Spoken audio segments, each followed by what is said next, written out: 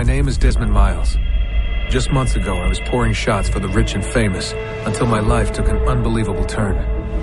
Abstergo, a secretive tech corporation and a front for modern-day Templars, kidnapped me and forced me into one of their inventions, the Animus.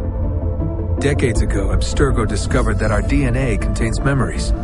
Not just our own memories, but those of our ancestors.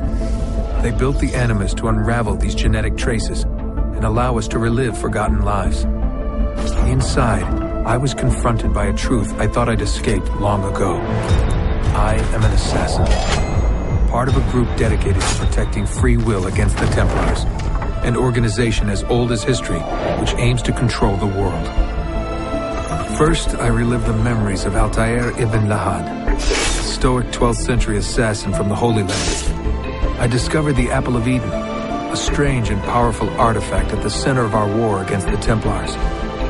Next, I was Ezio Auditore, a 15th century Italian. I got to know him well as I lived his rise from charismatic playboy to grief-stricken assassin on a mission of vengeance. And finally, as a legendary master and leader of his order. After another encounter with the Apple, I was contacted by its creators, the first civilization, an advanced race from beyond human history. They spoke of a great disaster that destroyed their people, a tragedy set to reoccur in 2012. And then, everything went dark. Now I'm trapped in the Animus, my memories fragmented. To escape, I must return to the final memories of Ezio, who is on the most important journey of his life. Against the Templars, he searches for messages left behind by Altair, buried deep beneath Masyaf.